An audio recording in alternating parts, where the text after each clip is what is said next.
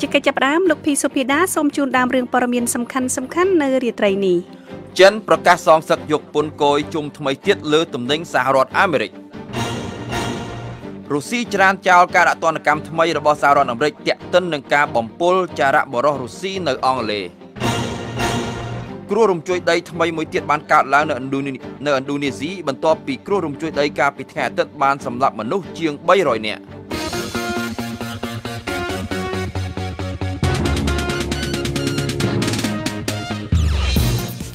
នៅក្នុងការផ្សាយរបស់ VOA នៅរាត្រីនេះយើងខ្ញុំមានបទសម្ភាសន៍របស់ VOA ជាមួយលោកស្រីមូសុខួរអនុប្រធានគណៈបកសង្គ្រោះជាតិស្ដីពីការខិតខំស្វែងរកអន្តរាគមន៍របស់អាស៊ានដើម្បីដោះស្រាយវិបត្តិនៅកម្ពុជាលោកស្រីក៏បានលើកឡើងពីការព្រួយបារម្ភអំពីលទ្ធិប្រជាធិបតេយ្យនៅក្នុងប្រទេសកម្ពុជាយ៉ាងដូចនេះថាខ្ញុំនៅតែព្រួយបារម្ភអំពីលទ្ធិប្រជាធិបតេយ្យនៅប្រទេសកម្ពុជាដែលស្លាប់ទៅហើយអត់មានទេលទ្ធិប្រជាធិបតេយ្យគុំថាឡើយលទ្ធិប្រជាធិបតេយ្យក្រោយឆាកបុកឆាកនៅក្នុងណាក៏អត់មានលទ្ធិប្រជាធិបតេយ្យនៅប្រទេសកម្ពុជាអស់ហើយបន្ទាប់ពីបទសម្ភាសន៍នេះយើងខ្ញុំនឹងមានកម្មវិធី Hello VOA ប្រចាំខែស្ដីពីការប្រឆាំងអំពើពុករលួយក្រោមប្រធានបទអំពើពុករលួយនយោបាយមុនក្រោយនិងក្នុងថ្ងៃបោះឆ្នោតនៅកម្ពុជាដែលមានលោកព្រៀបកលនាយកប្រតិបត្តិអង្គការដំឡាភិបកម្ពុជាជីវខមិនលោកអ្នកនាងនឹងបានស្ដាប់បទសម្ភាសន៍ហើយនឹងកម្មវិធី Hello VOA នេះក្រោយព័ត៌មានអន្តរជាតិដែលផ្សាយផ្ទាល់ដោយលោកភីសុភាដាចាសសូមអញ្ជើញលោកសុភាដាអរគុណពេជ្រចិន្តារដ្ឋាភិបាលចិនបានប្រកាសការពីល្ងាចថ្ងៃពុធម្សិលមិញថាខ្លួននឹងយកពន្ធគយចំនួន 25% បន្ថែមទៀតលើទំនិញនាំចូលមកពីសហរដ្ឋអាមេរិកដែលមានទឹកប្រាក់ $16,000 លានអាមេរិកការយកពន្ធគយថ្មីនេះនឹងចូលជាធរមាននៅថ្ងៃទី23ខែសីហាខាងមុខនេះដោយយកចំនួនស្មើនឹងការយកពន្ធគយជុំថ្មីរបស់សហរដ្ឋអាមេរិកលើទំនិញចិនដែលរដ្ឋបាលរបស់លោកប្រធានាធិបតី Donald Trump បានប្រកាសកាលពីថ្ងៃអង្គារការយកពន្ធទៅវិញទៅមកនេះបានធ្វើឲ្យសង្គ្រាមពាណិជ្ជកម្មកាន់តែកើនឡើងថែមទៀតរវាងប្រទេសមហាអំណាចសេដ្ឋកិច្ចទាំងពីរនៅលើពិភពលោកដែលសង្គ្រាមនេះបានចាប់ផ្ដើមតាំងពីថ្ងៃទី6ខែកក្កដានៅពេលដែលរដ្ឋាភិបាលក្រុង Washington បានប្រកាសយកពន្ធគយជាផ្លូវការចំនួន 25% លើទំនិញរបស់ចិនជាង800ប្រភេទដែលមានទឹកប្រាក់ចំនួន $34,000 លានអាមេរិកបន្ទាប់មករដ្ឋាភិបាលក្រុងប៉េកាំងបានសងសឹកវិញដោយយកពន្ធគយក្នុងចំនួនដូចគ្នានេះដែរលើទំនិញរបស់សហរដ្ឋអាមេរិកចំនួន545ប្រភេទដែលមានទឹកប្រាក់ចំនួន $34,000 លានអាមេរិកដូចគ្នាដែររដ្ឋបាលរបស់លោក Trump ក៏បានគម្រាមយកពន្ធគយចំនួន 25% បន្ថែមទៀតលើទំនិញចិនដែលមានទឹកប្រាក់ចំនួន $2,000 លានអាមេរិកលោក Donald Trump បានលើកឡើងថាដោយសារតែការធ្វើពាណិជ្ជកម្មមិនស្មើភាពគ្នារបស់ចិននឹងការដែលចិនលួចកម្មសិទ្ធិបញ្ញាបានជាលោកចាត់វិធានការយកពន្ធគយថ្មីទាំងនេះ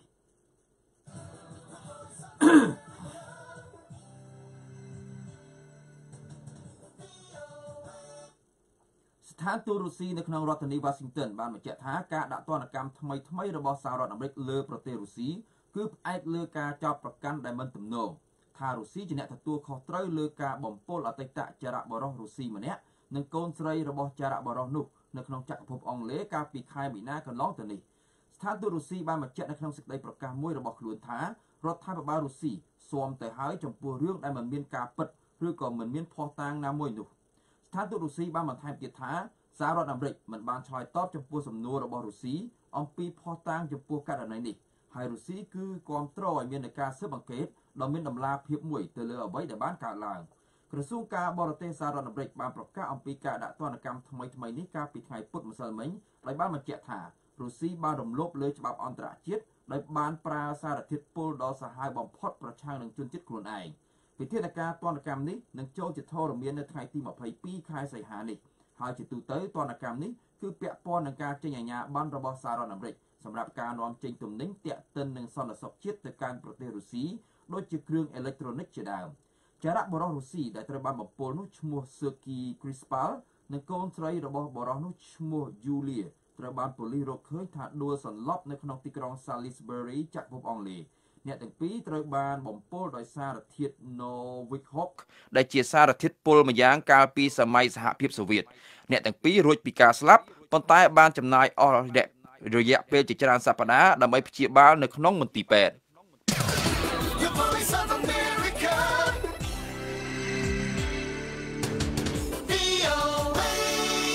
នៅថ្ងៃប្រហ័សនេះគ្រោះរំជួយដីមួយកម្រិត 6.2 វិកទ័របានកើតឡើងនៅលើកោះលំបុកនិងកោះបាលីដែលនៅក្បែរខាងដោយបណ្ដាលឲ្យមានការភ័យតក់ស្លុតជាថ្មីម្ដងទៀតបន្ទាប់ពីគ្រោះរំជួយដីកាលពីថ្ងៃអាទិត្យនៅតំបន់នោះបានសម្លាប់មនុស្សអស់ជាង300នាក់មកអ្នកគេឃើញអ្នកធ្វើដំណើរជាច្រើននៅឯប្រលានយន្តហោះអន្តរជាតិ Ngora Rai ស្រែកភ័យស្លន់ស្លោរត់ចោះចាំចិនដាយន្តរកផ្លូវចេញពីប្រលានយន្តហោះនោះស្របពេលនោះដែរទីភ្នាក់ងារព័ត៌មានអន្តរានៃរបស់រដ្ឋនៃប្រទេសឥណ្ឌូនេស៊ីបានរាយការណ៍ថាចំនួនអ្នកស្លាប់ដោយសារគ្រោះរំជួយដីដែលបានកើតឡើងនៅលើកោះលំបុកនេះដែលកាលពីថ្ងៃអាទិត្យបានកើនដល់347នាក់ហើយលោកស៊ូតូប៉ូពូវ៉ូណូក្រូហូអ្នកនាំពាក្យទីភ្នាក់ងារគ្រប់គ្រងគ្រោះមហន្តរាយជាតិរបស់ប្រទេសឥណ្ឌូនេស៊ីបាននិយាយកាលពីថ្ងៃពុធម្សិលមិញថាគ្រោះរំជួយដីកាលពីថ្ងៃអាទិត្យបានធ្វើឲ្យមនុស្សចំនួន1447នាក់ផ្សេងទៀតរងរបួសនិងមនុស្សជាង165,000នាក់ត្រូវជម្លៀសចេញពីតំបន់នោះប្រទេសឥណ្ឌូនេស៊ីងាយរងគ្រោះចំពោះគ្រោះរំជួយដីដោយសារតែប្រទេសនេះស្ថិតនៅចំក្រវ៉ាត់ភ្នំភ្លើងដែលស្ថិតនៅជុំវិញមហាសមុទ្រប៉ាស៊ីហ្វិកកាលពីខែធ្នូឆ្នាំ2004គ្រោះរំជួយដីមួយកម្រិត 9.1 វិកទ័រដែលបានកើតឡើងនៅក្បែរកោះស៊ូម៉ាត្រាបានបង្កឲ្យមានជារលកយក្សស៊ូណាមីដែលបានសម្លាប់មនុស្ស 230,000 នាក់នៅក្នុងប្រទេសជាង10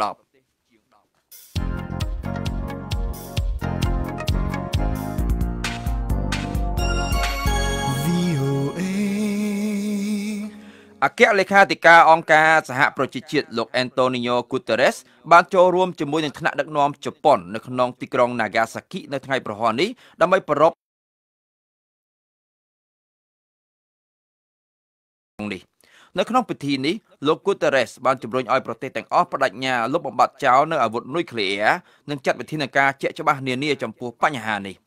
អភិបាលក្រុង Nagasaki បានជំរុញឲ្យរដ្ឋាភិបាលជប៉ុនប្រឹងប្រែងបន្ថែមទៀតដើម្បីដឹកមុខនៅក្នុងការលុបបំបាត់នុយក្លេអ៊ែរជាពិសេសដើម្បីជួយបង្កើននូវកិច្ចប្រឹងប្រែងដើម្បីសម្រេចឲ្យបាននូវឧបទ្វីបកូរ៉េមួយដែលគ្មានអាវុធនុយក្លេអ៊ែរការទម្លាក់គ្រាប់បែកទៅលើទីក្រុង Nagasaki នេះកាលពីថ្ងៃទី9ខែសីហាឆ្នាំ1945គឺជាការទម្លាក់គ្រាប់បែកប៉ារ៉ាម៉ាណូលើកទី2របស់សហរដ្ឋអាមេរិកលើប្រទេសជប៉ុនដោយសម្លាប់មនុស្ស 70,000 នាក់ការទម្លាក់គ្រាប់បែកនេះបានធ្វើឡើង3ថ្ងៃក្រោយមកបន្ទាប់ពីសហរដ្ឋអាមេរិកបានទម្លាក់គ្រាប់បែកប៉ារ៉ាម៉ាណូលើទីក្រុង Hiroshima ដោយសម្លាប់មនុស្ស 140,000 នាក់នៅថ្ងៃប្រហ័សនេះតុលាការមួយនៅក្នុងប្រទេសថៃបានកាត់ទោសអតីតព្រះសង្ឃមួយអង្គឲ្យជាប់ពន្ធនាគារ114ឆ្នាំគឺក្នុងរយៈពេល1ឆ្នាំក្រោយមកបន្ទាប់ពីអន្តិតរូបនេះត្រូវបានរដ្ឋាភិបាលអាមេរិកធ្វើបច្ឆាបានបញ្ជូនទៅកាន់ប្រទេសថៃនេះបើតាមការបញ្ជាក់របស់មន្ត្រីតុលាការអន្តិតវីរផនសុខផនត្រូវបានសារព័ត៌មាននានាផ្សព្វផ្សាយកាលពីឆ្នាំ2013ក្រោយពីមានឃ្លីបវីដេអូមួយបង្ហាញពីអន្តិតរូបនេះពាក់វ៉ែនតានិងយួរកាបូបទំនើបជិះនៅលើយន្តហោះឯកជនមួយគ្រឿងអន្តិតវ័យ39ឆ្នាំរូបនេះបានគេចខ្លួនទៅកាន់សហរដ្ឋអាមេរិកប៉ុន្តែត្រូវបានបញ្ជូនត្រឡប់ទៅកាន់ប្រទេសថៃវិញបន្ទាប់ពីត្រូវបានចោទប្រកាន់ថាបានចាប់រំលោភអនិច្ចជននិងបោកប្រាស់អ្នកដែលបានឧបត្ថម្ភថវិកាឲ្យអន្តិតរូបនេះសាងសង់រូបសំណាកព្រះពុទ្ធដែលធ្វើពីត្បូងមរកតដ៏ធំបំផុតនៅលើពិភពលោកការស៊ើបអង្កេតបន្ថែមទៀតបានរកឃើញថាអន្តិតរូបនេះមានឡានទំនើបជាច្រើនគ្រឿងនិងមានគណនីធនាគារនៅបរទេសជាច្រើនដែលមានទឹកប្រាក់ប្រហែល$700,000អាមេរិក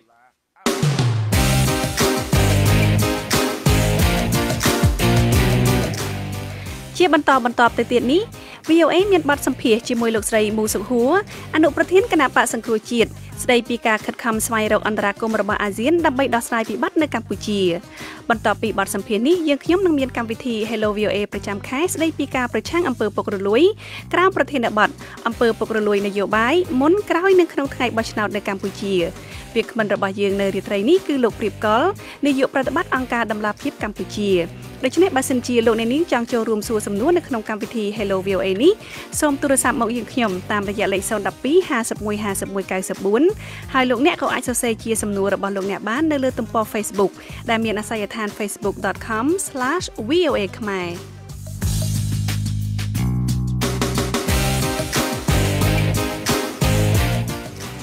លោកអ្នកនាងកំពុងស្ដាប់និងទស្សនាកម្មវិធីផ្សាយបន្តផ្ទាល់របស់ VOA ពីរដ្ឋធានី Washington ក្រុមរដ្ឋមន្ត្រីការបរទេសអាស៊ានបានបញ្ចប់កិច្ចប្រជុំប្រចាំឆ្នាំរបស់ខ្លួននៅប្រទេសសិង្ហបុរីកាលពីសប្តាហ៍មុនដោយមិនមានចេញសេចក្តីថ្លែងការណ៍ណាមួយរិះគន់ការបោះឆ្នោតជាតិនៅកម្ពុជាដែលធ្វើឡើងដោយអវត្តមានគណៈបក្សសង្គ្រោះជាតិទេ ប៉ុន្តែរដ្ឋមន្ត្រីការបរទេសមួយចំនួនបានលើកបញ្ហានេះនៅកម្រិតទ្វេភាគីជាមួយនឹងកម្ពុជាថ្នាក់ដឹកនាំគណៈបកសង្គ្រោះជាតិនៅតែមានក្តីសង្ឃឹមថាវិធីដោះស្រាយបញ្ហាដែលអាស៊ានប្រកាន់យកដោយការពិភាក្សាក្រោយឆាកនឹងនៅតែមានប្រសិទ្ធភាពក្នុងការជួយដោះស្រាយវិបត្តិនយោបាយនៅកម្ពុជាលោកស្រីមូសុខហួរអនុប្រធានគណៈបកសង្គ្រោះជាតិបានផ្ដល់បទសម្ភាសន៍ដល់លោកម៉ែនកឹមសេងនៃ VOA ដូចតទៅសូម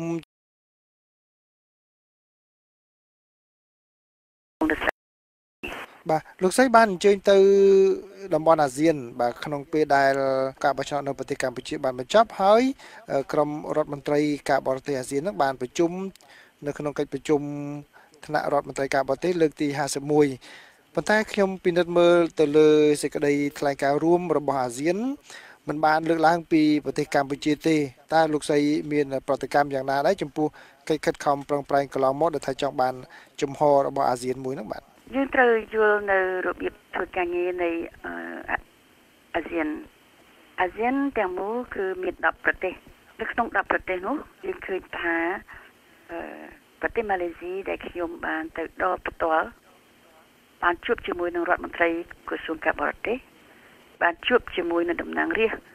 ដែលជាប់ឆ្នោតថ្មីនេះគេបានបង្ហាញនៅចំហគេច្បាស់ណាស់ថាសិទ្ធិមនុស្សនិងលទ្ធិប្រជាធិបតេយ្យគឺជាសេចក្តីថ្លែងការណ៍និងគោលការណ៍របស់អាស៊ានដូច្នេះសិទ្ធិមនុស្សនិងលទ្ធិប្រជាធិបតេយ្យមិនអាចបែងចែកតែសម្រាប់តែប្រទេសមួយឬប្រទេសមួយនៅក្នុងអាស៊ានទេគឺសម្រាប់អាស៊ានទាំងមូលនៅលើគោលការណ៍នឹងហើយតែប្រទេសម៉ាឡេស៊ីដែលគេទើបតែឈ្នះឆ្នោតក្រោយពីការតស៊ូឲ្យមានលទ្ធិប្រជាធិបតេយ្យប្រកបអស់រយៈពេល61ឆ្នាំយើងបានការគ្រប់គ្រងរបៀបនេះដោយផ្ទាល់មាត់ពីរដ្ឋមន្ត្រីក្រសួងការបរទេសគឺជាការសន្យាមួយដ៏ខ្ពង់ខ្ពស់ណាស់រីឯប្រទេសដែលពាក់ព័ន្ធជាមួយនឹងអាស៊ានគឺប្រទេសជប៉ុននិងប្រទេសអូស្ត្រាលីក៏បានទៅចូលរួមនៅកិច្ចប្រជុំអាស៊ាន51លើក51នេះដែរហើយយើងបានលើហើយជាផ្លូវការរដ្ឋមន្ត្រីក្រសួងការបរទេសនៃប្រទេសជប៉ុនបានជួបជាមួយនឹងរដ្ឋមន្ត្រីក្រសួងការបរទេសនៃប្រទេសកម្ពុជាយើងប្រទេសជប៉ុនឯកឧត្តមរដ្ឋមន្ត្រីបានមានប្រសាសន៍ច្បាស់ណាស់គឺប្រទេសជប៉ុនមានការខកចិត្តជាខ្លាំងនៅការបោះឆ្នោតនៅប្រទេសកម្ពុជាថ្មីនេះជាពិសេសសម្លេងសន្លឹកឆ្នោតដែលខូចនោះច្រើនលើសលប់ឯប្រទេសអូស្ត្រាលីក៏បានអញ្ជើញទៅដែរលោកជំទាវរដ្ឋមន្ត្រីក្រសួងការបរទេសក៏បានមានប្រសាសន៍ច្បាស់ណាស់ថារឿងប្រទេសកម្ពុជានេះជារឿងជាបញ្ហាគោលតែគេនឹងលើកនៅអាស៊ានតែរបៀបអាស៊ានគេអត់លើកនៅការប្រជុំធំទេលុះត្រាតែអាស៊ានទាំងអស់ទាំង10ប្រទេសយកទៅលើកនៅប្រជុំធំទើបអាចមកលើកបានតែជាមួយគ្នានេះដែរក៏មានកិច្ចប្រជុំក្រៅផ្លូវការដែលប្រទេសនានាគេទៅអាស៊ានដើម្បីលើកត្រង់ទៅបញ្ហាធំដែលអាស៊ានទាំង10មិនលើកឧទាហរណ៍គឺប្រទេសភូមាគឺរឿងរ៉ូហិងហ្គាចាត់ដោយឡែករឿងនៅកម្ពុជារឿងរំលាយគណៈបកសង្គ្រោះជាតិដែលមានអ្នកគ្រប់គ្រងដោយដែលគណៈបកសង្គ្រោះជាតិបានធ្លាប់លើកហើយគឺចិត្តកន្លះប្រទេសបាទហើយនឹងហាមឃាត់អ្នកនយោបាយហើយនឹងចាប់ប្រធានគណៈបកដាក់គុកទៀតនោះស្រាប់តែនៅក្នុងសេចក្តីថ្លែងការណ៍ហ្នឹងគឺមាននិយាយដែរពាក់ព័ន្ធជាមួយនឹងបញ្ហាសិទ្ធិមនុស្សហើយតាមការលើកឡើងដោយលោកស្រីបានផ្ដល់សក្ខីកម្មគឺខាងជប៉ុនក៏បានលើកឡើងខាងអូស្ត្រាលីក៏បានលើកឡើងថានេះគឺជាទម្រង់នៃការធ្វើឲ្យធ្លាក់នៅលទ្ធិប្រជាធិបតេយ្យមួយផងដែរដែលជាការមួយមិនអាចទទួលយកបានប៉ុន្តែអាស៊ានហាក់ដូចជានៅស្ងាត់ដដែលហើយលោកស្រីបានលើកឡើងថាការលើកឡើងនៅខាងក្រោយឆាកហ្នឹងដូចជាលោកស្រីដូចជាពេញចិត្តនឹងរបៀបធ្វើការអញ្ចឹងប៉ុន្តែតើវានឹងអាចនឹងកែប្រែស្ថានភាពនៅប្រទេសកម្ពុជាបានទេបាទចារឿង ដែលយើងឃើញថាមានជប៉ុនមានអូស្ត្រាលីមានម៉ាឡេស៊ីហើយនៅប្រទេសដទៃទៀតជានឹងលើករឿងប្រទេសកម្ពុជាជាពិសេសរឿងការបោះឆ្នោតคล้ายៗនៅប្រទេសកម្ពុជាពីព្រោះវានឹងធ្លាយវានឹងប៉ះពាល់មានផលប៉ះពាល់ទៅដល់ស្ថានភាពទៅដល់ស្ថិរភាពនៃអាស៊ានទាំងមូលខ្ញុំជឿជាក់ណាស់ពីព្រោះរឿងនេះគឺជារឿងមួយដែលចូលទៅដល់ទៅរាជរដ្ឋាភិបាលនៃប្រទេសកម្ពុជាជារាជរដ្ឋាភិបាលស្របច្បាប់ទេលោកហ៊ុនសែនអាចជាតំណាងនៃប្រទេសកម្ពុជាបានទេបើហើយរដ្ឋសភាជាតិនៅប្រទេសកម្ពុជាជារដ្ឋសភាស្របច្បាប់ទេតែចេញមកពីការបោះឆ្នោតคล้ายៗមិនស្របច្បាប់របៀបនេះដូច្នេះខ្ញុំមានជំនឿច្បាស់ណាស់ថាប្រទេសអាស៊ានមិនអាចទុករឿងនេះចោលក៏ប៉ុន្តែគេមានរបៀបនៅក្នុងកិច្ចការដោះស្រាយនៅបញ្ហាដែលពាក់ព័ន្ធជាមួយនឹងអាស៊ានដែលជាសមាជិកបាទប៉ុន្តែបើលោកស្រីស្ដាប់នៅប្រសាសន៍របស់លោកនាយករដ្ឋមន្ត្រីដែលថ្លែងកាលពីម្សិលមិញលោកហាក់ដូចជាមានភាពក្លាហានខ្លាំងជាងមុននៅក្នុងការផ្ដឺផ្ដងទៅដល់អ្នកនយោបាយប្រឆាំងក៏ដូចជាសហគមន៍អន្តរជាតិនោះរហូតដល់ចង់បង្កើតរដ្ឋាភិបាលឲ្យបានឆាប់ហើយលោកនឹងមកថ្លែងនៅអង្គការសហប្រជាជាតិដូចជាមិនបង្ហាញនៅការចុះញោមឬក៏ខ្លាចអីទាំងអស់អញ្ចឹងតើអាស៊ានដែលនៅតែប្រកាន់ជំហរស្ងប់ស្ងាត់អញ្ចឹងតើអាស៊ាននឹងអាចនឹងមិនជាទីគោរពតទៅមុខទៀតឬក៏យ៉ាងម៉េចបាទយើងឃើញថានៅពេលដែលមានការឆ្នាំ1997វិបត្តិនយោបាយដ៏ខ្លាំងនៅប្រទេសកម្ពុជាគឺហើយនឹងវិបត្តិនយោបាយនៅប្រទេសភូមា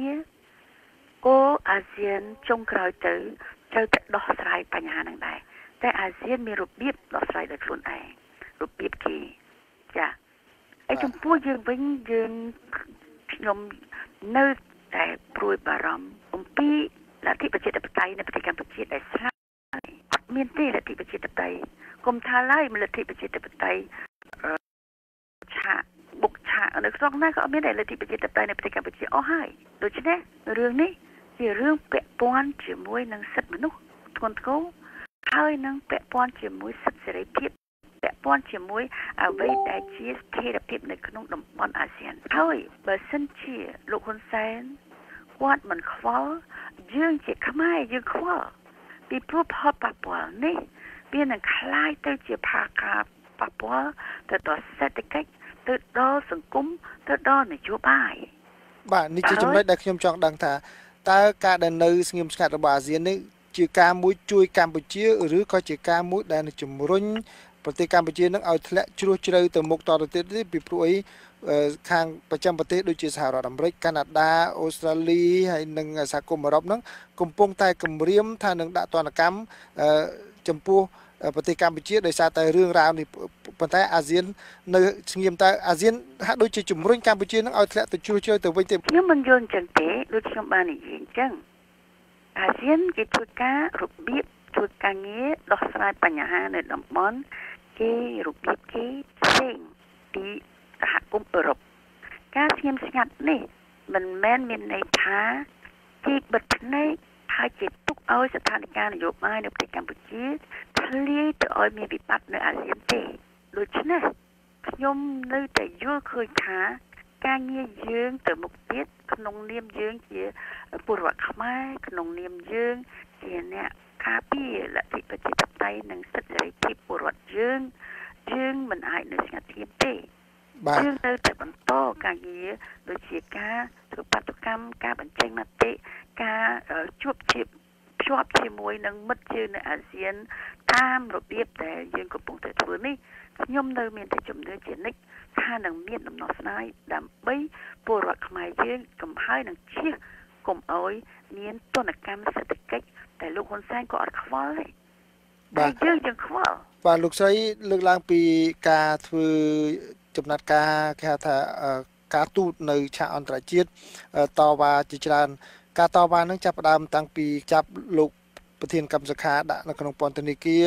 ប៉ុន្តែហាក់ដូចជាមិនទទួលបានលទ្ធផលអ្វីទេការបោះឆ្នោតនឹងនៅតែគ្មានគណៈបក្សសង្គ្រោះជាតិហើយប៉ុន្តែដោយសារតែឃើញនៅក្នុងប្រទេសកម្ពុជានឹងពលរដ្ឋឬក៏អ្នក គ្រប់គ្រងគណៈប័ណ្ណដូចជាមិនធ្វើសកម្មភាពអ្វីជាដំកំពួនតើថ្ងៃមុខទៅទៀតនេះតើលោកស្រីនឹងធ្វើយ៉ាងម៉េចឲ្យអ្នកនៅក្នុងស្រុកនឹងគួរតែធ្វើសកម្មភាពដែរឬក៏នៅបន្តស្ងប់ស្ងាត់ដូចរាល់ថ្ងៃនេះបាទខ្ញុំយល់ឃើញថាលទ្ធផលនៃការបោះឆ្នោតប្រជាពលរដ្ឋយើងលោកបានទាត់ចោលទៅហើយពីព្រោះប្រជាពលរដ្ឋរាប់លានអ្នកដែលមិនបានទៅបោះឆ្នោតមិនចូលរួមនៅការបោះឆ្នោតคล้ายៗនៅថ្ងៃ29ខែ7កន្លងមកនេះប្រជាពលរដ្ឋលោកលើកម្រាមដៃស្អាតរបស់លោកស្ទុកម្រាមដៃស្អាតរបស់លោកដូច្នេះការចូលរួមជាការចូលរួមតែប្រជាពលរដ្ឋលោកបានគិតពិចារណាហើយចូលរួមនៅថ្ងៃដែលលោកហ៊ុនសែនប្រមានទៀតថាបើសិនជាមិនទៅបោះឆ្នោតជាជនក្បត់ជាតិប្រជាពលរដ្ឋយើងមើលនៅថ្ងៃបោះឆ្នោតតើការិយាល័យបោះឆ្នោតមានប្រជាពលរដ្ឋដោយដែលគូជបថាទេ 82% ទេយើងមានភ្នែកតាយើងអាចឃើញតាយើងប្រៀបធៀបទៅតាំងពីបោះឆ្នោតកន្លងមក 60% 70% 80% 90% តែមនុស្សតកតុយគ្នារបៀបណាតើមនុស្សនៅក្នុងការិយាល័យនឹងបរិវេណនៃកន្លែងបោះឆ្នោតមនុស្សកុសកលយ៉ាងណាប្រៀបធៀបជាមួយនៅថ្ងៃ29ខែ7កន្លងមកនេះដែលជាការបោះឆ្នោតคล้ายៗដូច្នេះយើងជាពលរដ្ឋខ្មែរយើងជាម្ចាស់ទឹកម្ចាស់ដីម្ចាស់ឆ្នោតយើងដឹងច្បាស់ណាស់ថាយើងត្រូវធ្វើអ្វីទៀតហើយយើងបានសូមឲ្យបងប្អូនគុំទៅបោះឆ្នោតលោកបានអត់ទៅបោះឆ្នោតហើយ 82% គឺជាអ្វីដែលគោជបខុសច្បាប់ខុសនឹងរដ្ឋធម្មនុញ្ញគោជបនៃគណៈបព្វជិជនកម្ពុជាដាក់លេខអ្វីក៏បានតែកម្ពុជាយើងទុកថ្ងៃ29ខែ7 2018គឺជាថ្ងៃស្លាប់នៃលទ្ធិប្រជាធិបតេយ្យដោយការបោះឆ្នោតคล้ายៗបាទអញ្ចឹងតើគណៈបក្សសង្គ្រោះជាតិនឹងនៅតែរក្សាជំហរចរចាជាមួយរដ្ឋាភិបាលកម្ពុជាជាពិសេសគណៈបកប្រជាជនកម្ពុជាទៀតឬយ៉ាងម៉េចបាទរៀងសេចក្តីថ្លែងការណ៍ណាមួយគោយើងសង្គ្រោះជាតិនិយាយអំពីដំណោះស្រាយខ្មែរនិងខ្មែរហើយរងចាំជានិច្ចនៅពេលវេលាដើម្បីឲ្យមានការជជែកគ្នារកដំណោះស្រាយដើម្បីជាតិយើងរៀងរាល់ពេលឲ្យយើងជឿជាក់ណាមានតែតាមរយៈការជជែកគ្នាក្នុងរវាងគណៈបក្សសង្គ្រោះជាតិនិងគណៈបក្សប្រជាជនកម្ពុជាទេទើបអាចរកដំណោះស្រាយជូនប្រទេសជាតិបានបាទសូមអរគុណលោកស្រីមួសុខួរដែលជាអនុប្រធានគណៈបក្សសង្គ្រោះជាតិជ្រាបការនេះផ្ដល់បទសម្ភាសន៍ដល់ VOA សូមជម្រាបលាលោកស្រីបាទចាសូមអរគុណជម្រាបលាចាលោកអ្នកនាងទើបបានស្ដាប់បទសម្ភាសន៍រវាងលោកម៉ែនកឹមសេងនៃ VOA ជាមួយនឹងលោកស្រីមូសុខួរអនុប្រធានគណៈបក្សសង្គ្រោះជាតិស្ដីពីការខិតខំស្វែងរកអន្តរាគមន៍របស់អាស៊ានដើម្បីដោះស្រាយវិបត្តិនៅកម្ពុជាបើសិនជាលោកអ្នកនាងចង់ស្ដាប់បទសម្ភាសន៍នេះឡើងវិញសូមចូលទៅក្នុងគេហទំព័ររបស់យើងតាមរយៈអាស័យដ្ឋាន khmer.voanews.com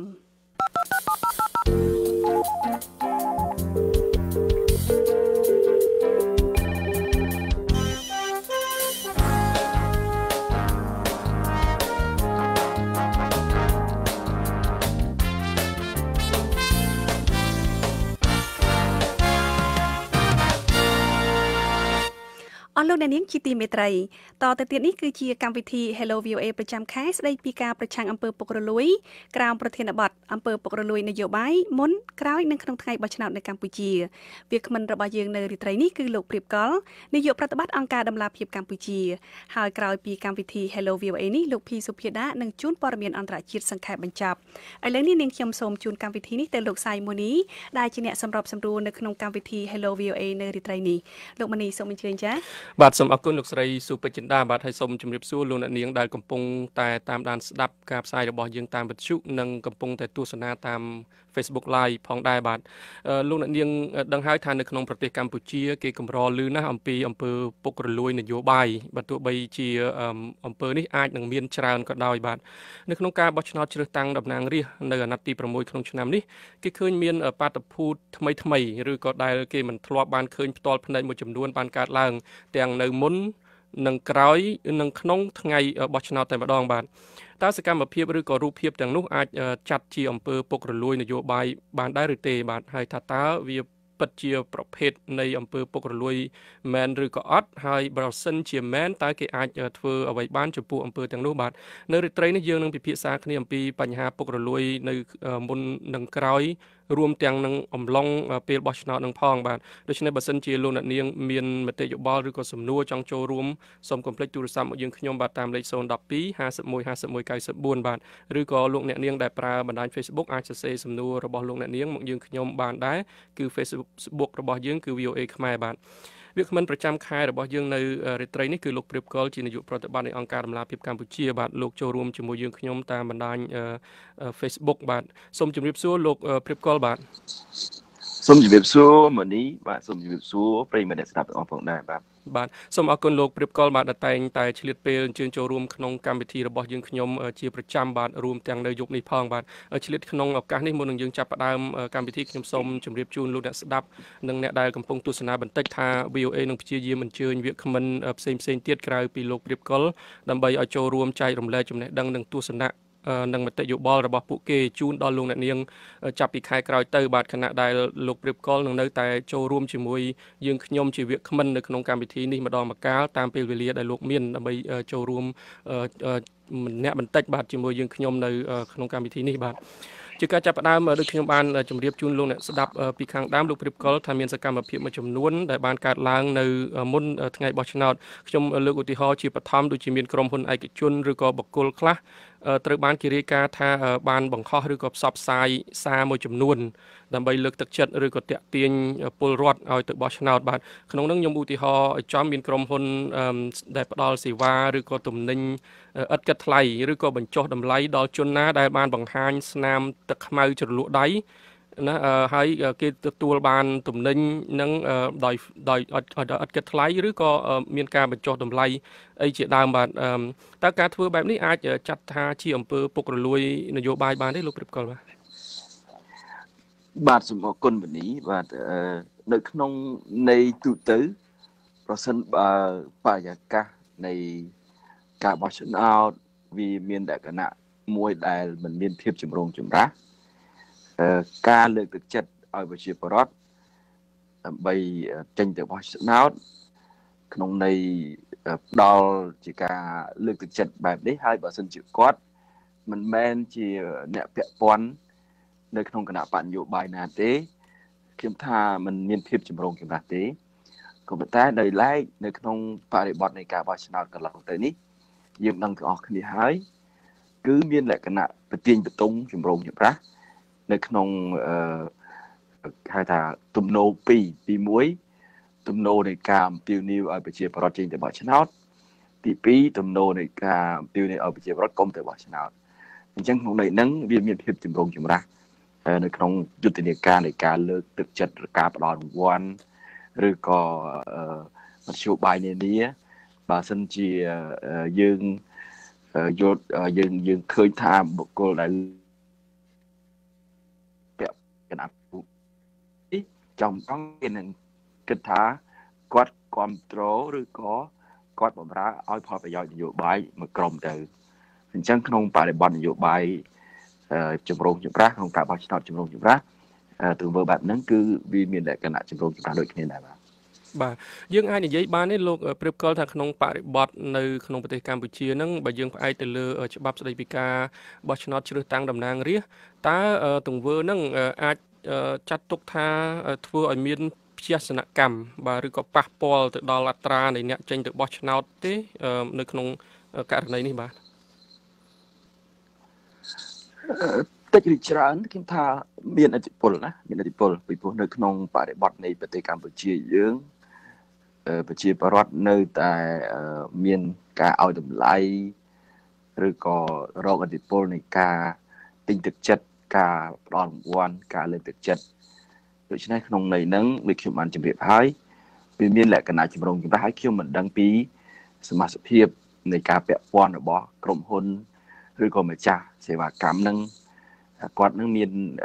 ជាប់ពាក់ព័ន្ធផ្នែកនយោបាយឬក៏អត់ទេតែ ចង់មិនចង់ក៏គេមើលឃើញថាគាត់ពិតជាមាននានាការគ្រប់គ្រងឲ្យមានការចេញទៅបោះឆ្នោតអាហ្នឹងគឺយើងមើលឃើញអញ្ចឹងណានៅក្នុងរដ្ឋធម្មនុញ្ញយើងមិនបានបញ្ជាក់តម្រូវថាការបោះឆ្នោតនេះគឺជាកាតព្វកិច្ចដាច់ខាតត្រូវទៅទេគឺជាសិទ្ធិនៅក្នុងរដ្ឋធម្មនុញ្ញយើងដូច្នេះហ្នឹងគឺប្រជាពលរដ្ឋ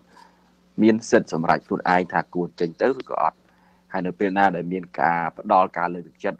ផ្ដល់រង្វាន់ឬក៏ក្នុងមធ្យោបាយគៀងគោបែបហ្នឹងចង់មិនចង់គេមើលឃើញថាគាត់កាន់ជើងគណៈបកមួយបាទ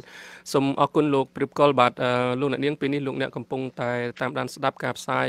សំឡេងរបស់វិទ្យុសំឡេងសហរដ្ឋអាមេរិកបាទ Direct from Washington The Voice of America VOA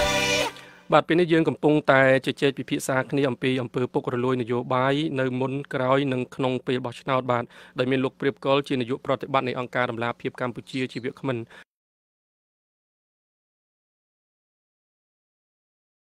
51 51 94បាទឬលោកអ្នកនាងដែលប្រើបណ្ដាញ Facebook នោះអាចសរសេរសំណួរឬមតិយោបល់របស់លោកអ្នកនាងមកយើងខ្ញុំបានដែរគឺ Facebook របស់យើងគឺ VOA ខ្មែរបាទក្នុងពេលដែលយើងកំពុងរងចាំអ្នកសួរបាទលោកព្រៀបកលលោកលើកឡើងថាទង្វើដែលចេញពី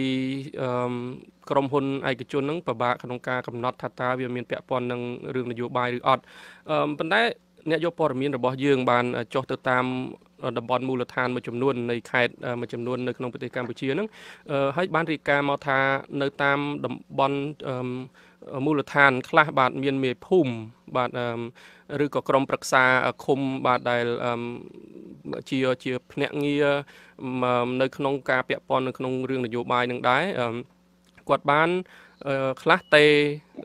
ឬក៏ទៅហៅប្រជាជនទៅដល់ផ្ទះបាទឲ្យនាំគ្នាទៅបោះឆ្នោតតើទង្វើនឹងអាចចាត់ថាជាអំពើពុករលួយឬក៏ធ្វើឲ្យមានផលប៉ះពាល់ឬក៏ជាការទិញទឹកចិត្តអីណាមួយទេអាចចាត់ចូលទៅក្នុងអំពើពុករលួយនយោបាយបានទេបាទលោកកលបាទក្នុងករណីមេភូមិឬក៏អនុភូមិឬក៏ក្រុមប្រឹក្សាឃុំច្បាប់បោះឆ្នោតបានហាមឃាត់មិនឲ្យពួកគាត់នឹងទៅបញ្ចូលឬក៏គៀងគោឬក៏ទៅក្បែរកាយឡៃបោះឆ្នោតទេមានន័យថាពេលហ្នឹងគឺគាត់មិនមានការជំរុញណាមួយដល់ប្រជាពលរដ្ឋដែលជាម្ចាស់ឆ្នោតទេច្បាប់បោះឆ្នោតគឺហាមការងារដែលមេភូមិអនុភូមិនិងមន្ត្រីក្នុងការណែនាំជាពលរដ្ឋឲ្យទៅបោះឆ្នោតបើសិនជាយើងមើលឧទាហរណ៍លោកមនីលើកឡើងនេះគឺអាចរាប់ចូលជាការរំលោភសិទ្ធិរំលោភច្បាប់ហើយក្នុងន័យជាសកលយើងអាចរាប់ចូលថាជាអំពើពុករលួយនយោបាយដែរបាទក្នុងករណីហ្នឹងគេអាចធ្វើយ៉ាងម៉េចបានបាទនៅក្នុងប្រទេសកម្ពុជាហ្នឹងឬក៏ចេះតែបណ្ដោយទៅអញ្ចឹងទៅបាទយើងមានច្បាប់យើងមានច្បាប់ដែលហាមឃាត់សកម្មភាពបែបហ្នឹងណាប៉ុន្តែការអនុវត្តជាក់ស្ដែងគឺកន្លងមកបើសិនជាការអនុវត្តហ្នឹងវាមានផលចំណេញណាមួយដល់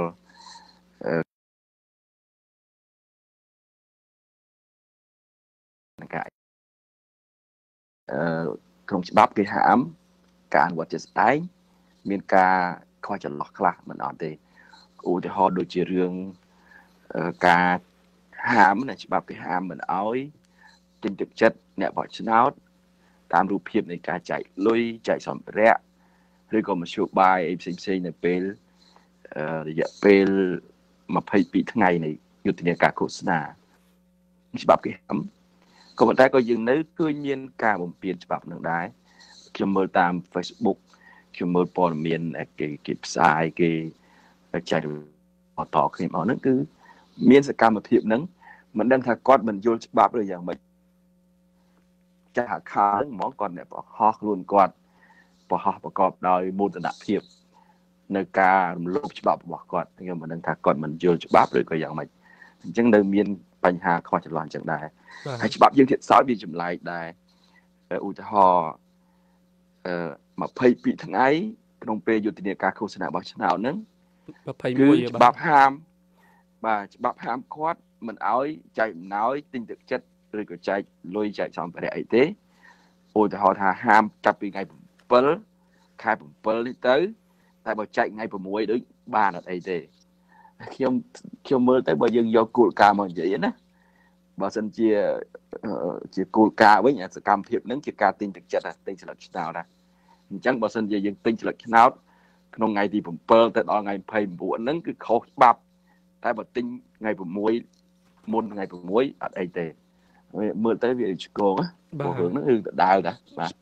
សូមអរគុណលោកព្រៀបកលបាទឥឡូវយើងមានលោកអ្នកស្ដាប់ដែលកំពុងរងចាំសួរបាទគឺអ្នកស្រីសម្បូរពីរាជធានីភ្នំពេញបាទសូមជម្រាបសួរអ្នកស្រីសម្បូរបាទមានសំណួរសូមអញ្ជើញសួរត្រង់ទៅលោកព្រៀបកលតែម្ដងបាទចាជម្រាបសួរវិក្មិនផងចាបាទសូមជឿមុននឹងបោះឆ្នោតហ្នឹងវាគៀកថ្ងៃណានៅកន្លែងខ្ញុំហ្នឹងទីក្រុងភ្នំពេញហ្នឹងគេហៅតែប្រជុំឲ្យ20000គ្រប់គ្នានៅសង្កាត់ណាលោកស្រីអាចបញ្ជាក់បានសំទោសមុននឹងទៅបាននៅអាចបញ្ជាក់សង្កាត់តំបន់ណាជាក់លាក់ទេបាទសង្កាត់ស្ទឹងមានជ័យចម្រើនផលនិយាយទៅច្រើនណាហើយបាទសូមបន្តចុះបាទសូមបន្តចុះបាទចាគាត់ឲ្យ20000ហើយដែលអាពេលហែគណៈបកហ្នឹងក៏គាត់ឲ្យ$10អ្នកខ្លះក៏មាន10អ្នកខ្លះក៏មាន50000អ្នកខ្លះក៏20000អញ្ចឹងវាអត់ស្មើគ្នាទេប៉ុន្តែយកអាលុយហ្នឹងអស់មកចាយអញ្ចឹងហើយសួរថាតែអ្នកណាជាអ្នកដែលគ្រប់គ្រងអារឿងអស់ហ្នឹងហើយគ្រួសារពលីអញ្ចឹងដែរហើយនឹងពីការអីហ្នឹងហៅទៅឲ្យ50000អ្នកនៅខេត្តឲ្យតាមខេត្តអ្នកនៅពេញឲ្យពេញ50000ហើយដូចថាអ្នកគេត្រូវបានអាមេដៃសម្រិតអីហ្នឹងគេហៅទៅហើយគេទៅប្រាប់បោះឆ្នោតឲ្យគេអញ្ចឹងណាគេស្អីហ្នឹងតែគេឃោសនាអញ្ចឹងហើយសួរថាតើធ្វើអញ្ចឹងវាបានផលប្រយោជន៍អីនេះបើសិនថាយកអត់ដែលអាលុយអស់ហ្នឹងទៅជួយដល់ប្រជាពលរដ្ឋដែលគ្នាក្រីក្រកំពុងតែអត់ឃ្លានទឹកប្រកបតើវាបានផលប្រយោជន៍អីខ្លះយកដែលអាលុយអស់ហ្នឹងយកមកជះដែលលើដែលពេលបោះឆ្នោតអញ្ចឹងនេះហើយសួរថាដែលពេលណាទៅបានធ្វើអាដែលអស់ហ្នឹងឲ្យវាបានប្រសើរវាមិនបាន 100% ប៉ុន្តែធ្វើម៉េចឲ្យវាបានដូចឲ្យប្រជាពលរដ្ឋហ្នឹងមានទំនុកចិត្តអញ្ចឹងហើយធ្វើអញ្ចឹងទៅប្រជាពលរដ្ឋចេះតែបាក់ទៅអ្នកណាក៏ទៅហើយមួយទៀតឲ្យយើងទៅគោះទ្វារហៅផ្ទះគេនេះតែអាហ្នឹងវាលោភសិទ្ធអាហ្នឹងក្នុងចូលក្នុងពុកលួយដែរហើយហៅគេអត់ទៅហើយនៅទៅគោះទ្វារឲ្យគេហៅឲ្យចេញមកអញ្ចឹងអីប៉ុណ្ណឹងណាហើយឲ្យរឿងលុយនឹងទៀតថាឲ្យកំដរដៃឬក៏ទៅទិញទឹកចិត្តរបស់គេឬក៏ទៅ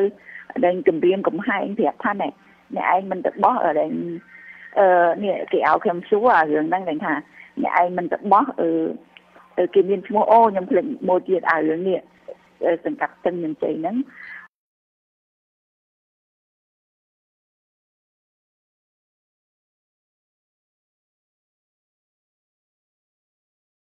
គេគ្រីសនៅក្នុងឈ្មោះយើងហើយរូបថតយើងហ្នឹងលេខកូដយើងហ្នឹងនឹងសង្កាត់ស្ទឹងមានជ័យហ្នឹងចម្លែកជាងគេហ្មងហើយខ្ញុំសុំសួរថាតើអាហ្នឹងវាចូលក្នុងដែលជាការពុកម្លួយហើយជាការរំសិទ្ធិគម្រាមកំហែងដែរចាសូមអរគុណសូមជម្រាបលាសូមអរគុណលោកស្រីសម្បូរបាទបានចែករំលែកបាទហើយនឹងសួរសំណួរដ៏សំខាន់នេះបាទសូមអញ្ជើញលោកព្រៀបកលបាទសូមអរគុណចំពោះសំណួរតកតងនឹងការចែកលុយនេះយើងបែងចែកជា2បើសិនជាការផ្ដល់លុយទៅដល់ប្រជាពលរដ្ឋដែលគាត់ជាអ្នកបោះឆ្នោតច្បាប់យើងបានចែងហាមឃាត់នៅក្នុងកំឡុងពេលនៃយុទ្ធនាការឃោសនាបោះឆ្នោតហ្នឹងក៏ប៉ុន្តែខ្ញុំសង្កេតឃើញតាមព័ត៌មានឯទួលហ្នឹងក្នុងការអនុវត្តជាក់ស្ដែងក្នុងពេលហ្នឹងគឺវាទៅជារូបភាពថ្លៃសាំងវិញថ្លៃសាំងម៉ូតូថ្លៃសាំងឡានក្នុងការចូលរួមហែបាក់វិញអញ្ចឹងវាទៅជាការចំណាយនៅក្នុងឃោសនាវិញការចំណាយនៅក្នុងឃោសនាច្បាប់យើងអត់បានហាមឃាត់ទេអញ្ចឹងវាកន្លែងហ្នឹងវាមានភាពសពិចសពិលដែលយើងត្រូវការនិយមន័យច្បាស់លាស់ដើម្បីយើងចាត់ថាខុសឬក៏ត្រូវនឹងកត្តាតទៅនឹងការផ្ដល់លុយហើយតទៅនឹងការដែលទៅគាស់ទ្វារហើយប្រជាពលរដ្ឋ វាចូលទៅឬក៏ទៅដល់ផ្ទះដល់អីហ្នឹងបើសិនជាអ្នកទៅហ្នឹងជាមេភូមិអនុភូមិឬក៏សមាជិកក្រុមប្រឹក្សាឃុំសង្កាត់ចង់មិនចង់វាជាការដាក់សម្ពាធដោយប្រយោលពេលខ្លះទៅបើសិនជាយើងប្រើពាក្យសម្ដីបង្ខិតបង្ខំទៀតគឺដាក់សម្ពាធឲ្យផ្ទាល់តែបើគាត់ទៅអញ្ជើញទៅបោះឆ្នោតខ្ញុំយកម៉ូតូមកដប់អាហ្នឹងដូចជាសម្ពាធឲ្យប្រយោលហើយនៅក្នុងច្បាប់វាហាមឃាត់មិនឲ្យមេភូមិអនុភូមិក្រុមប្រឹក្សាឃុំធ្វើរឿងហ្នឹងទេតែបើជាពលរដ្ឋបញ្ជាវិញលោកកុលបើសិនជាខ្ញុំសូមកាត់តិចបើសិនជាពលរដ្ឋគាត់អត់មានលទ្ធភាពអីទៅអញ្ចឹងបានធម្មតានៅក្នុងភូមិឃុំជាមួយគ្នាហ្នឹងគាត់តែងតែពឹងពរគ្នាជារឿងធម្មតាណាសុំដោយសារផងអត់មានអីជិះទៅបោះឆ្នោតអាហ្នឹងមិនដែរបាទទៅជាមួយគ្នាជាប្រជាពលរដ្ឋក៏ដប់គ្នាផ្ទះចិត្តខាងគាត់ទៅអាហ្នឹងអត់មានបញ្ហាអីទេតែបើគៀងករៀបចំមធ្យោបាយឲ្យគាត់ដោយមន្ត្រីដោយអាជ្ញាធរក្នុងរូបភាពមួយជាលក្ខណៈពិសេសអាហ្នឹងខុសច្បាប់បាទសូមអរគុណលោកព្រៀបកុលបាទលោកអ្នកនាងពេលនេះលោកអ្នកកំពុងតែតាមដានស្ដាប់ការផ្សាយរបស់វិទ្យុសំឡេងសហរដ្ឋអាមេរិកបាទ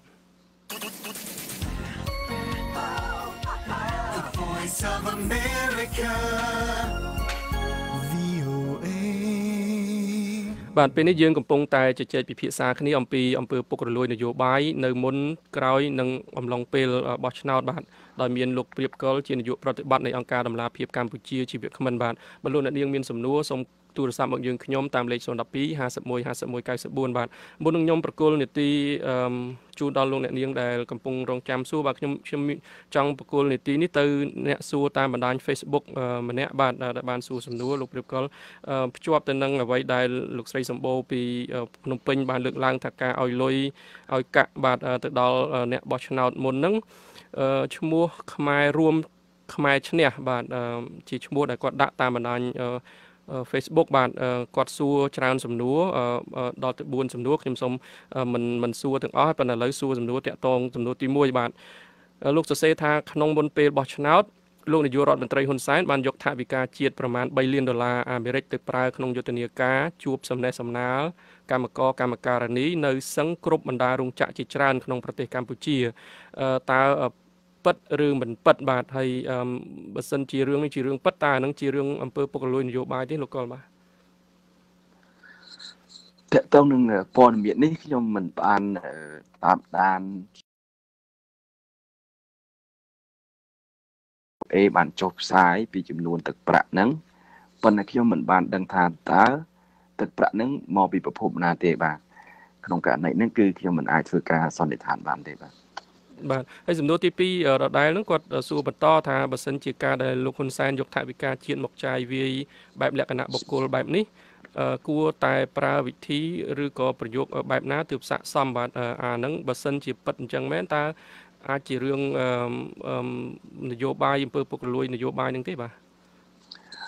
វាអាស្រ័យទៅលើក្របខ័ណ្ឌនៃខ្ទង់ចំណាយដែរបើសិនជាក្នុងថវិកាជាតិមានខ្ទង់ចំណាយសម្រាប់ជួយគ្រប់គ្រងជួយគាំពារដល់កម្មការនីក្នុងការអនុវត្តគោលនយោបាយដូចជាស្ត្រីដែលមានផ្ទៃពោះឬក៏គោលនយោបាយ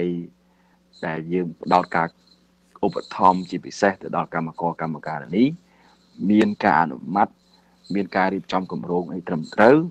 ហ្នឹងមិនមានបញ្ហាអីទេបាទតែបើសិនជាលុយហ្នឹងយកទៅចែកក្នុងគោលបំណងអ្វីផ្សេងដែលមិនមានបានរៀបចំចាត់ចែងនៅក្នុងគម្រោងថវិកាមានខ្ទង់ឬក៏មានផែនការមានគោលបំណងស្របតាមលក្ខខណ្ឌនៃច្បាប់ត្រឹមត្រូវទេអានឹងយើងអាចមើលឃើញនៅក្នុងរូបភាពផ្សេងទៅវិញបាទសូមអរគុណបាទលោកព្រៀបកុលបាទបានព្យាយាមឆ្លើយសំណួរនេះបាទឥឡូវយើងមានលោកអ្នកស្ដាប់បាទគឺលោកវិសាលមកពីខាងខេត្តកំពង់ចាមបាទសូមជម្រាបសួរលោកវិសាលបាទHello ជំរាបសួរលោកវិសាលបាទលោកចូលកម្មវិធី Hello VOA បាទមានសំណួរអីសូមសួរត្រង់ទៅលោកព្រៀបកុលតែម្ដងបាទជំរាបសួរដល់លោកសាយមនីជំរាបសួរដល់លោកព្រៀបកុលបាទជំរាបសួរសូមជួយបាទចេះខ្ញុំសូមសួរវាមានពីរចំណុចហើយចំណុចទី1អំពើដែលនឹងវាអាចចាត់ទុកជាអំពើពុករលួយមុនការបោះឆ្នោតណាខ្ញុំឃើញខាងគណៈបព្វជិជននៅខេត្តកំពង់ចាមហ្នឹង កាលពីមុនបោះឆ្នោតទេអាដូចហៅថាចេញឃោសនាបោះឆ្នោតហ្នឹងហើយខាងគណៈបកតូចផ្សេងហ្នឹងខ្ញុំអត់បានដឹងច្បាស់តែគណៈបកមួយទេគឺគណៈបកសបុកឃុំហើយបានទៅមីបកហ្នឹងឲ្យអនុធានបកគេចុះទៅឃោសនានៅខាងកំពង់ចាមខ្ញុំហ្នឹងហើយដល់ពេលហ្នឹងការដែលជួលឡានក្រេបងប្អូនខ្ញុំនៅស្រុកកងមាសហ្នឹងឲ្យប្រមូលប្រជាពលរដ្ឋទៅក្នុងអាការឃោសនាស្ដាប់ការឃោសនារបស់គណៈបកហ្នឹងប៉ុន្តែពេលដែលកូនគាត់ទាលុយពីអាអ្នកមកជួលឡានហ្នឹងខាងគណៈបកសបុកឃុំហើយខាងពេលហ្នឹងគណៈបកប្រជាជនគេថាមិនបាច់យកលុយពីខាងសបុកឃុំទេចាំយកលុយពីគណៈបកប្រជាខាងគណៈបកប្រជាជនរបស់គេវិញណាពួកគេអ្នកចេញលុយឲ្យថៃឡានហ្នឹងគឺឡានមួយ$100ចឹងឡាន3អស់$300ដឹកមនុស្សទៅឃោសនានៅខេត្តអាហ្នឹងមុនការបោះឆ្នោតណាអញ្ចឹងខ្ញុំចង់សួរថាលោកស្រីគាត់ថាហ្នឹងអាចចាត់ទុកថាជាអំពើពុករលួយពិតប្រាកដដែរឬទេហើយជារឿងចាក់ស្ដាយទៀតហ្នឹងអញ្ចឹងណាជួលឡានបងប្អូនខ្ញុំបាទឡើងក្រែហើយមួយទៀតបោះឆ្នោតហើយឬក៏ថ្ងៃបោះឆ្នោតហ្នឹងខ្ញុំសួរទៅខាងកំពង់ចាមខ្ញុំក៏មានអ្នកដែលទៅបោះឆ្នោតហ្នឹងមានមេភូមិមេឃុំអាជ្ញាធរគេហ្នឹងជួយដឹកប្រជាពលរដ្ឋទៅគេឲ្យអ្នក10000រៀលឬក៏20000រៀលទៅតាមអ្វីដែលគេឲ្យហើយដើម្បីថាឲ្យគេហ្នឹងទៅបោះឆ្នោតព្រោះថាប្រជាពលរដ្ឋគាត់នឹកឃើញថាពេលទៅបោះឆ្នោតបើគេឲ្យលុយហើយជាទៅហើយនៅស្រុកគៀនស្វាយក៏អញ្ចឹងព័ត៌មានរបស់ខ្ញុំគឺច្បាស់ហើយស្គ្នាខ្ញុំទៀតថាទៅដឹកម្នាក់ឲ្យ10000 20000ដើម្បីទៅចូលរួមបោះឆ្នោតហើយទៅហ្នឹងមិនមែនថាទៅដោយស្ម័គ្រចិត្តទេណាអញ្ចឹងអាចចិត្តទៅថាអានេះវាជាអំពើពុករលួយដែរឬទេខ្ញុំចង់សួរនៅចំណុច2ហ្នឹងមុនការបោះឆ្នោតនិងក្រោយការបោះឆ្នោតតើលោកស្រីកុលយល់យ៉ាងដូចម្ដេចបាទសូមចូលរួមប៉ុណ្ណឹងបាទសូមអរគុណបាទលោកវិសាលពីខាងខេត្តកំពង់ចាមបាទសំណួរទី1តាក់ទងទៅនឹងរឿងជួលឡានក្នុងពេលឃោសនាបោះឆ្នោតបាទលោកព្រៀបកលតើចាត់ទុកជាអំពើពុករលួយនយោបាយទេបាទលៃហើយវាខ្លឹមហ្មងបាទអរគុណលោកមនីករណីទី1គឺគាត់ប៉ាវថ្លៃធ្វើដំណើរអញ្ចឹងគណៈបកមួយបើសិនជារឿងនឹងពិតគណៈបកមួយប៉ាវគណៈបកមួយទៀតអាហ្នឹងជារឿងគួរចាប់អារម្មណ៍មួយដែរតែបើសិនជាធ្វើនៅមុនយុទ្ធនាការឃោសនាបោះឆ្នោតវាអត់មានចែងនៅក្នុងច្បាប់ថាខុសច្បាប់ឬក៏ត្រូវបានហាមឃាត់ដោយច្បាប់ទេគ្រាន់តែករណីហ្នឹងវាគួរចាប់អារម្មណ៍ត្រង់ថាគណៈបកផ្សេងទៅចេញចំនួនគណៈបកមួយទៀតយើងត្រូវស្វែងយល់ទៀតខ្ញុំមិនដឹងរឿងច្បាស់ខ្ញុំមិនអធិប្បាយទេតកតងនឹងករណីឲ្យលុយប្រជាពលរដ្ឋទៅបោះឆ្នោតក្នុងច្បាប់គេហាមការដែលឲ្យលុយឲ្យសម្ភារៈឬក៏ឲ្យជាមធ្យោបាយណាមួយដែលជំរុញឲ្យប្រជាពលរដ្ឋបោះឆ្នោតឲ្យគណៈបករបស់ខ្លួនហើយជាពិសេសបើសិនជាអ្នកឲ្យនឹងជាមន្ត្រីបកជាសកម្មជនឬក៏បេក្ខជនគឺច្បាប់គេហាមឃាត់តែម្ដងអញ្ចឹងទង្វើដែលធ្វើខុសទៅនឹងច្បាប់យើងអាចចាត់ទុកថាជាអំពើពុករលួយផ្នែកនយោបាយឬក៏ហៅថាហ្នឹងជាចេតនានៃការទិញដូរស្លឹកឆ្នោតខ្ញុំស្ដាប់ជាឧទាហរណ៍ដែលលើកឡើងហ្នឹងគឺយើងអាចយល់បានក្នុងន័យបែបហ្នឹងបាទហើយសំណួរទី2របស់លោកតាក់ទងនឹងការជួយដឹកអ្នកបោះឆ្នោតហ្នឹងដែលគេមិនស្ម័គ្រចិត្តបាទហើយបើសិនជាខ្ញុំចាប់បានពាក្យដែលលោកវិសាលមានភាសាសង្កត់ធ្ងន់ហ្នឹងគឺថាមិនស្ម័គ្រចិត្តក្នុងករណីហ្នឹងអាចរាប់ថាជាអំពើពុករលួយនយោបាយទេបាទវាជាសម្ពាធដែលខ្ញុំបានឆ្លើយខាងមុនហើយណាយើងប្រើពាក្យថាអាចថាជាសម្ពាធកាលណាយើងថាជាសម្ពាធធ្វើឲ្យការសម្រេចចិត្តរបស់គាត់នឹងមិនតាមសុចន្ទៈបានវាមិនតាមចន្ទៈនៃអ្នកដែលគាត់ជាម្ចាស់ឆ្នោតអញ្ចឹងយើងអាចរាប់ចូលថាជាសម្ពាធបាទសំណួរចុងក្រោយបាទដោយសារយើងសល់ពេលតែ1នាទីខ្លីមែនតើបាទមានសំណួរពីឈ្មោះខ្មែររួមខ្មែរឈ្នះនឹងដែរបាទគឺតាក់ទងនឹងចំថ្ងៃបោះឆ្នោតនឹងតែម្ដងគាត់សរសេរថាមានអ្នកកាសែតអន្តរជាតិម្នាក់បានផ្តិតរូបភាពលោកខៀវកញ្ញរិទ្ធរដ្ឋមន្ត្រីក្រសួងព័ត៌មាននឹងបានបញ្ចេញលុយចំនួន$200ឲ្យអ្នកកាសែតមួយចំនួនដោយក្នុងម្នាក់ទទួលបាន$20អាមេរិកតើក្នុងការចំណាយនឹងដើម្បីអ្វីដល់អ្នកសារព័ត៌មានហើយ ACU របស់លោកអោមយន្តទៀងបានច្រានចោលករណីនេះបើសិនជាករណីនឹងកើតឡើងអញ្ចឹងមែនតើអានឹងជាសកម្មភាពពុករលួយនយោបាយទេលោកព្រៀបកលបាទខ្ញុំមើលនៅក្នុងលក្ខណៈនៃបរិបទខ្មែរយើងខ្ញុំថាប្រហែលជាមនោសញ្ចេតនារវាងរដ្ឋមន្ត្រីគាត់ឲ្យជាលុយទៅកូនចៅគាត់ដែលធ្លាប់ស្គាល់ឬក៏ នៅក្នុងក្របខ័ណ្ឌនៃអ្នកសារព័ត៌មានតែទង្វើចឹងនៅប្រទេសសេរីគឺគេចាត់ទុកជារឿងធំណាស់រឿងដែលអ្នកសារព័ត៌មានទទួលលុយពីរដ្ឋមន្ត្រីពីអីហ្នឹងគឺរឿងចម្លែកសម្រាប់ប្រទេសសេរីណាប្រទេសកម្ពុជាយើងខ្ញុំគិតថាប្រហែលជាមនោសញ្ចេតនាប៉ុន្តែក្នុងន័យនេះខ្ញុំគិតថាវាមិនសមស្របដែរដែលយើងឲ្យពួកគាត់ប៉ុន្តែខ្ញុំជឿថាប្រហែលជាឯកឧត្តមរដ្ឋមន្ត្រីលោកឲ្យក្នុងលក្ខណៈជាចំហអញ្ចឹងក៏លោកគិតថាជាមនោសញ្ចេតនានៃការផ្ដល់អញ្ចឹងដែរប៉ុន្តែសម្រាប់ខ្ញុំយល់ថាវាជាការខុសឆ្គងមួយប៉ុន្តែបើយើងមើលនៅក្នុងក្របខ័ណ្ឌច្បាប់យើងអត់មានចែងថាជាបញ្ហាពុករលួយទេបាទចុងក្រោយលោកព្រៀបកលឲ្យអនុសាសន៍យ៉ាងម៉េចដើម្បីកុំឲ្យអំពើពុករលួយនោះវាកើតឡើងជាពិសេសនៅក្នុងអំឡុងពេលបោះឆ្នោតហ្នឹងបាទសូមខ្លីបាទកន្លះនាទីខ្ញុំគិតថាអិសរាជជននយោបាយត្រូវជជែកគ្នាមើលអំពីវប្បធម៌នយោបាយដែលឲ្យមានលក្ខណៈស្អាតស្អំហើយយើងត្រូវកែតម្លប់កែច្បាប់មួយចំនួនដើម្បីកុំឲ្យមានរូបភាពអញ្ចឹងទៀតហើយវប្បធម៌នេះគឺត្រូវតែនាំគ្នាជជែកហើយជៀសវាងកុំឲ្យវាកើតម្ដងហើយម្ដងទៀតម្ដងហើយម្ដងទៀតគ្រប់តែពេលរដូវកាលហ្នឹងគឺយើងគួរតែលោកបំបត្តិទម្លាប់នឹងបាទសូមអរគុណច្រើនមែនទែនលោកព្រៀបកលបាទដោយសារពេលវេលាយើងអស់ទៅហើយដូច្នេះខ្ញុំសូមបញ្ចប់កម្មវិធី Hello VOA របស់យើងខ្ញុំតែត្រឹមនេះសូមអរគុណលោកអ្នកនាងដែលបានចូលរួមសួរសំណួរនិងតាមដានស្ដាប់តាំងពីដើមរហូតមកដល់ចប់បាទបើសិនជាលោកអ្នកខកខានមិនបានស្ដាប់កម្មវិធីនេះតាំងពីដើមមកទេសូមចូលទៅស្ដាប់កម្មវិធីនេះឡើងវិញគឺតាមគេហទំព័ររបស់យើង khmer.voanews.com បាទសម្រាប់ពេលនេះខ្ញុំសាយមនីអ្នកសម្របសម្រួលកម្មវិធី Hello VOA នៅរាត្រីនេះសូមអរគុណនិងសូមជម្រាបលាតែត្រឹមនេះបាទ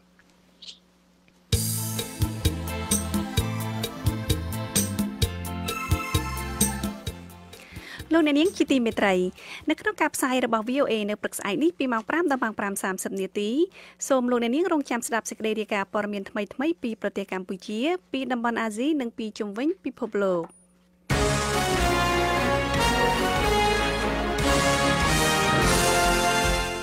តទៅទៀតនេះលោកភីសុភាដាសូមជូនព័ត៌មានអន្តរជាតិសង្ខេបបញ្ចប់សូមអញ្ជើញលោកសុភាដាអរគុណពេជ្រដាប្រទេសកូរ៉េទាំងពីរនឹងរៀបចំកិច្ចប្រជុំកម្រិតខ្ពស់នៅសប្តាហ៍ក្រោយដើម្បីរៀបចំសម្រាប់កិច្ចប្រជុំលើកទី3រវាងប្រធានាធិបតីកូរ៉េខាងត្បូងលោកមូនជេអ៊ីននិងមេដឹកនាំកូរ៉េខាងជើងលោកគីមចុងអ៊ុននេះបើតាមការបញ្ជាក់របស់រដ្ឋាភិបាលក្រុងសេអ៊ូលនៅថ្ងៃប្រហ័ននេះទោះបីជាក្រសួងបង្រួបបង្រួមកូរ៉េទាំងពីរនៃប្រទេសកូរ៉េខាងត្បូងមិនបានបកស្រាយថាតើកិច្ចប្រជុំនេះនឹងធ្វើនៅកន្លែងណានោះក៏ដោយក៏កាលពីលើកមុនលោកមូនជេអ៊ីនបានយល់ព្រមទៅជួបពិភាក្សាជាមួយនឹងលោកគីមចុងអ៊ុននៅក្នុងទីក្រុងព្យុងយ៉ាងនៅក្នុងអំឡុងរដូវស្លឹកឈើជ្រុះខាងមុខនេះបន្ទាប់ពីមេដឹកនាំទាំងពីរបានជួបគ្នាជាប្រវត្តិសាស្ត្រកាលពីខែមេសាមកក្រសួងនេះបានបញ្ជាក់នៅក្នុងសេចក្តីប្រកាសរបស់ខ្លួនថាភាគីទាំងពីរនឹងជួបពិភាក្សាគ្នាកម្រិតខ្ពស់នៅថ្ងៃច័ន្ទសប្តាហ៍ក្រោយនៅភាគខាងជើងនៃភូមិសន្តិភាពផាន់មុនចុងរៀបចំសម្រាប់ជំនួបកម្ពុជារវាងមេដឹកនាំនៃប្រទេសកូរ៉េទាំងពីរក្រសួងនេះក៏បានបន្ថែមទៀតថាសំណើនេះត្រូវបានស្នើឡើងដោយរដ្ឋាភិបាលកូរ៉េខាងជើងដើម្បីពិនិត្យមើលដំណើរវិវត្តទៅមុខតាំងពីមេដឹកនាំទាំងពីរបានជួបប្រជុំគ្នាកាលពីខែមេសាមក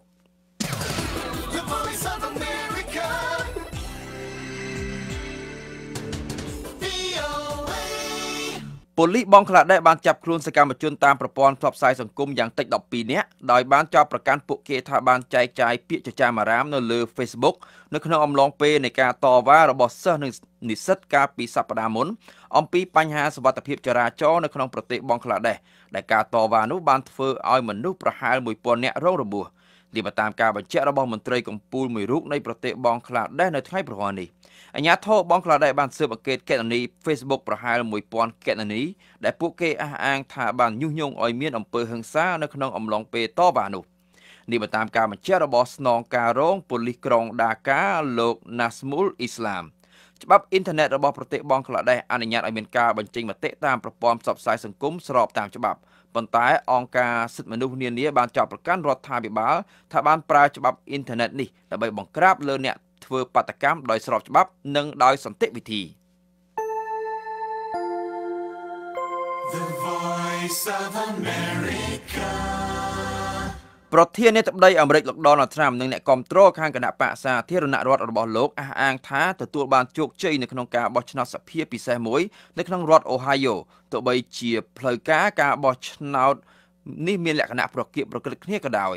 ការបោះឆ្នោតនេះត្រូវបានមនុស្សភាគច្រើនយល់ឃើញថាជាកត្តាកំណត់សម្រាប់ការបោះឆ្នោតសភាពាក់កណ្ដាលអាណត្តិប្រធានាធិបតីអាមេរិកនៅក្នុងខែវិច្ឆិកាខាងមុខនេះលោក Troy Balderson បេក្ខជនខាងគណៈបកសាធារណរដ្ឋបាននាំមុខលោក Danny O'Connor បេក្ខជនខាងគណៈបកប្រជាធិបតេយ្យដោយទទួលបានសិលឹកឆ្នោតច្រើនជាងប្រហែល 1,700 សន្លឹកប៉ុន្តែសិលឹកឆ្នោតបណ្ដោះអាសន្នរាប់ពាន់សិលឹកទៀតនៅតែមិនទាន់រាប់នៅឡើយរដ្ឋាភិបាលអូស្ត្រាលីបានដកសញ្ជាតិអូស្ត្រាលីពីចំនួន5នាក់ដោយសារតែអ្នកទាំងនោះមានការពាក់ព័ន្ធជាមួយនឹងក្រុមភេរវកម្មរដ្ឋអ៊ីស្លាមលោក Peter Dutton រដ្ឋមន្ត្រីក្រសួងមហាផ្ទៃអូស្ត្រាលីបានប្រកាសអំពីការសម្រេចនេះនៅក្នុងទីក្រុងកង់បេរ៉ានៅថ្ងៃប្រហ័ននេះប៉ុន្តែលោកមិនបានបង្ហាញអំពីអត្តសញ្ញាណរបស់អ្នកទាំង5នោះទេទីភ្នាក់ងារព័ត៌មានអូស្ត្រាលីបានរាយការណ៍ថាអ្នកទាំងនោះមានវ័យជាង20ឆ្នាំនិងជាង30ឆ្នាំនិងបានចូលរួមជាមួយនឹងក្រុមជ្រុលនិយមរដ្ឋអ៊ីស្លាមវាយប្រយុទ្ធនៅក្នុងប្រទេសអ៊ីរ៉ាក់និងស៊ីរីរដ្ឋាភិបាលមីយ៉ាន់ម៉ាបានបញ្ជាក់នៅថ្ងៃប្រហ័ននេះថាសំណើរបស់រដ្ឋអាជ្ញាតុលាការព្រហ្មទណ្ឌអន្តរជាតិ ICC នៅក្នុងការចង់ធ្វើការស៊ើបអង្កេតលើការសង្ស័យនៃការបញ្ជូនជាតិសាសន៍រ៉ូហិញ៉ាកាន់សាសនាអ៊ីស្លាមពីប្រទេសមីយ៉ាន់ម៉ាទៅកាន់ប្រទេសបង់ក្លាដេសគឺមិនសមហេតុផលនិងគួរត្រូវបានលុបចោលចៅក្រមតុលាការព្រហ្មទណ្ឌអន្តរជាតិ ICC បានស្នើមីយ៉ាន់ម៉ាឲ្យឆ្លើយតបចំពោះសំណើនេះនៅត្រឹមថ្ងៃទី27ខែកក្កដាកន្លងទៅនេះការិយាល័យរដ្ឋាភិបាលមីយ៉ាន់ម៉ាបានបង្ហាញមូលហេតុអំពីថាហេតុអ្វីមីយ៉ាន់ម៉ាមិនឆ្លើយតបចំពោះបញ្ហានេះថាសំណើរបស់រដ្ឋអាជ្ញាតុលាការ ICC ប្រហែលជាអាចបកស្រាយបានថាជាការប៉ុនប៉ងដាក់ដែនសមត្ថកិច្ចយុត្តាធិការលើមីយ៉ាន់ម៉ាដែលជាប្រទេសមួយមិនមែនជាសមាជិករបស់លក្ខន្តិកៈក្រុងរ៉ូមរបស់តុលាការនេះលក្ខន្តិកៈក្រុងរ៉ូមនេះគឺជាសន្ធិសញ្ញាដែលបង្កើតតុលាការ ICC នេះឡើងសេចក្តីរាយការណ៍នានារបស់ទីភ្នាក់ងារព័ត៌មានស៊ីនហួររបស់ចិនបានបង្ហាញថារដ្ឋាភិបាលចិនបានបង្កើនឥទ្ធិពលការទូតរបស់ខ្លួនកាន់តែខ្លាំងឡើងនៅទូទាំងទ្វីបអាហ្វ្រិកកន្លងមកទីភ្នាក់ងារព័ត៌មានស៊ីនហួរបានរាយការណ៍ថានៅក្នុងប្រទេសរ៉ូវែនដារោងចក្រកាត់ដេរមួយកន្លែងដែលគ្រប់គ្រងដោយជនជាតិចិនបានផ្ដល់ការងារដល់ពលរដ្ឋរ៉ូវែនដារាប់រយនាក់នៅក្នុងប្រទេសអេត្យូពីផ្លូវរថភ្លើងដែលសាងសង់ដោយរដ្ឋាភិបាលចិនបានជួយសម្រួលដល់ការរស់នៅប្រចាំថ្ងៃរបស់អ្នកធ្វើដំណើរនិងម្ចាស់អាជីវកម្មនានាប្រធានាធិបតីប្រទេសស៊ូដង់ខាងត្បូងលោកសាល់វ៉ាគៀបានលើកលែងទោសដល់លោករីកម៉ាយ៉ាដែលជាគូប្រជែងរបស់លោកនិងពួកអូទៀមដទៃទៀតបទបញ្ជារបស់លោកសាល់វ៉ាគៀដែលបានប្រកាសតាមវិទ្យុនិងទូរទស្សន៍របស់រដ្ឋនៅថ្ងៃប្រហ័ននេះបានចូលជាធរមានតាំងពីថ្ងៃពុធម្សិលមិញមកម្លេះ